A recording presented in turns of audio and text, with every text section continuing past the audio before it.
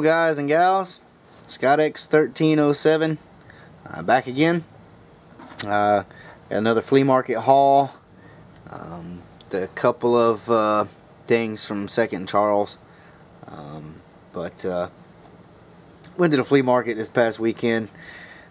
We were getting some sleet and stuff Friday night, and in the area of the flea market they were getting a lot more than where I live.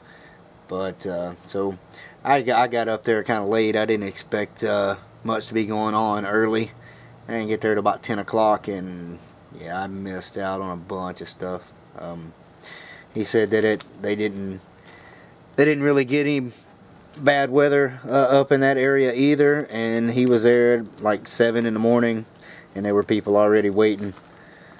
So there was not a single Silver Age book in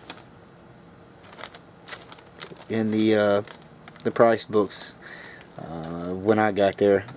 They had been picked clean. So I found some pretty neat stuff, but nothing spectacular.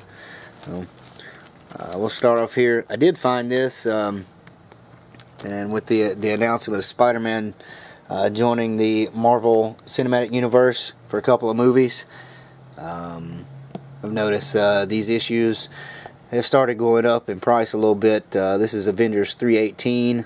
I think it's 316, 17, and 18. Spider-Man in, and that's where he becomes a reserve member of the Avengers. I picked this up for a quarter. At 2nd Charles, I picked this up. What If number 22. Dr. Doom had become a hero. Sounded pretty cool. Book's in pretty good shape. It was only $1. And then I found Amazing Spider-Man Annual 16. It was the first appearance of Monica Rambeau as the Captain Marvel. This book is in probably about fine condition. The only real problem with the book is this mark here, but that's common on a lot of older books, especially I think this is a newsstand as well, so even up through the 80s that was a common thing. And there is a small tear here, not quite a quarter of an inch. Other than that, book's in good shape. It was only $1, so picked it up. On to some DC, cheap DC books. Picked up this 3-issue storyline. It ran through Superman titles in early 90s. Yeah, 1990. It's the Dark Knight over Metropolis with Superman and Batman. There's part 1 and Superman 44.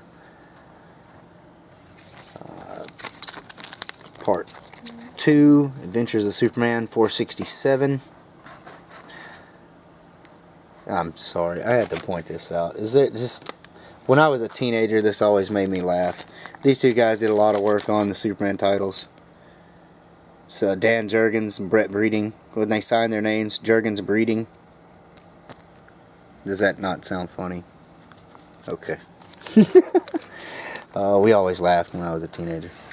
Anyway, there's part 3 of that, Action Comics 654. That was pretty cool. Now, I found a copy of Batman 497 where Bane breaks Batman's back, and this is the edition, with this, I believe the direct edition with the half black and white cover, little sleeve. It's in pretty good shape for a quarter. I figured, what the heck. I've already got a copy. I picked up back in '92 or whatever when it came out, but for a quarter, I figured, what the heck. This was really cool and kind of a surprise to find in the quarter books. This is the Lucifer preview. On the back is a Swamp Thing preview. But yeah, this book is going for a little bit on eBay because of the announcement of possibly, maybe sometime in the future of a TV show or a movie or something. So, figured, what the heck. And that's all the Marvel and DC books. On to some indie goodness. I picked up Death Rattle number 13 from Kitchen Sink. Pretty trippy cover there. I thought this was neat. Not sure if this is their first appearance or first title. It's X-Mutants number 1 from Eternity. This is by Ron Lim. He did a lot of work on Silver Surfer through the 90s. And this is the indie title he created years before that. They were, of course, in Eternity, absorbed into Malibu in the late 80s, early 90s and all. And like I said, I'm not sure if that's the X-Mutants, if that's their first title. It may have been with another smaller company before that, but still, I thought it was pretty cool for a quarter. Another issue of Grendel. This is Grendel number 7 from Comico. I thought this was neat. Another issue of Albedo. This is number 0. But it was only a quarter, so it's still cool, but it's 4th printing. Yeah, deluxe 4th printing.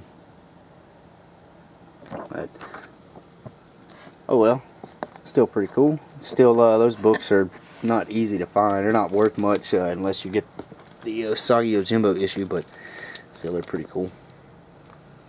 This I thought was really cool. I remember back in the day, this book used to go for probably about 10 or 15 bucks for a couple of months, but found this in a quarter bin. Dark Horse Comics, Starship Troopers number 1.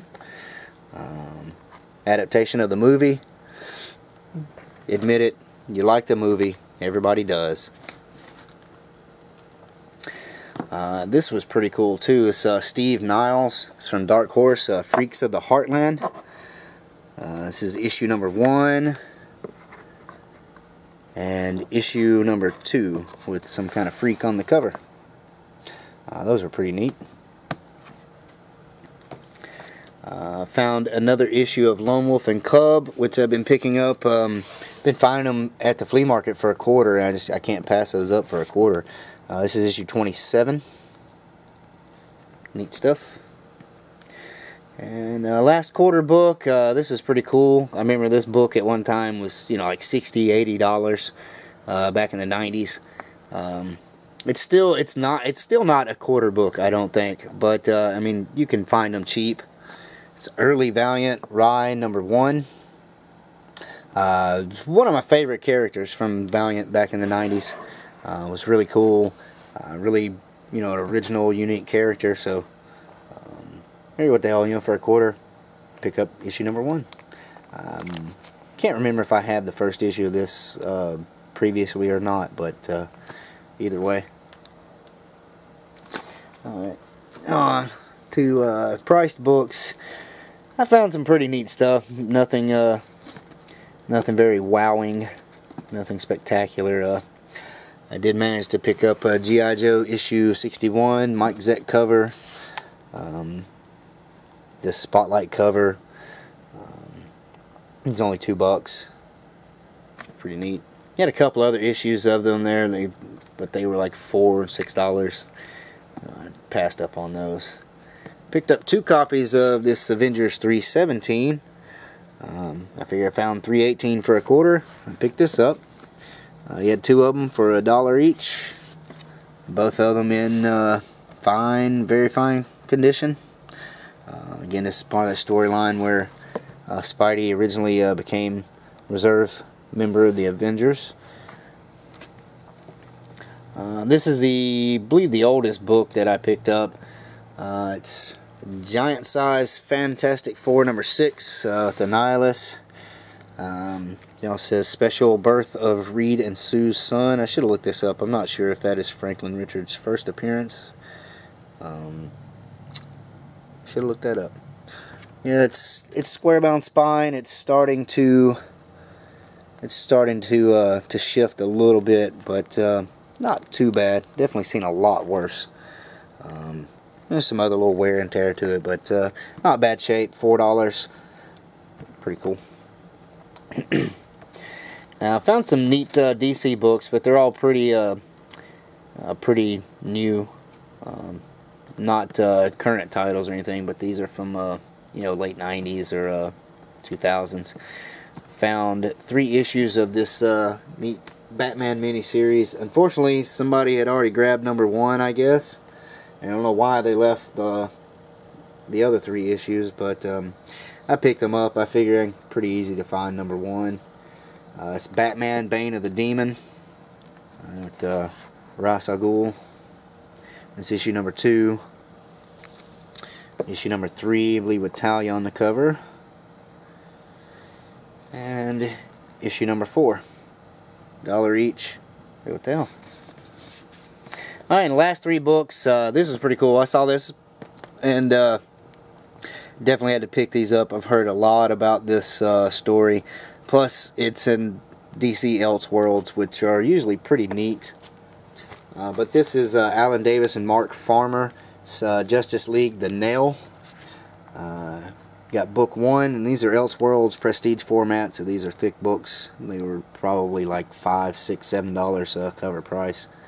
Got it for $3. All these are 25% off, like always. And was lucky enough to find the full miniseries. And there's issue number 2. And these covers are awesome. And issue number 3. It's supposed to be a very good read. Looking forward to cracking those open. Alright, so I did pick up a couple other things.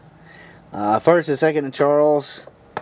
I shouldn't have, but I grabbed another one of the pop vinyls. Let's see, I figured, what the heck, I traded a few more comics in, got some store credit. Just some stuff that I really didn't want, some old 90s stuff. But I picked up the Magneto bobblehead from the X-Men line. Last week picked up the Mystique, and these are, in my opinion, the 2 best looking figures of the X-Men line. I may pick up a Professor X at some point. I'm not sure. I really gotta cool it with these damn figures. They cost a lot more than $25, but they're pretty neat. So I figure, what the heck. It's Magneto, my second favorite villain. One of my top 3 or 4 favorite comic book characters overall. So I picked that up, and then I picked up 2 movies at the flea market from same vendor, same guy, comic book guy. He has old VHS tapes, and he has DVDs and things like that as well. DVDs you can get for $1 to $3, depending on what they are, and the VHS tapes you can get for $0.25 to $1. I saw these 2 and had to pick them up. Luckily, my VCR is still working. Grabbed this. It's from like 1975. It's called Island at the Top of the World. Basically, this guy here, he's a British lord. His son has went off in seek of adventure, and he takes off on an expedition to the Arctic, disappears. They end up finding an island in the Arctic that's volcanically active and has a lost colony of Vikings. It's actually pretty cool. I love these old movies like that, and this movie, believe it or not, was actually nominated for an Academy Award in 1975 for Best Art Direction and Set Decoration.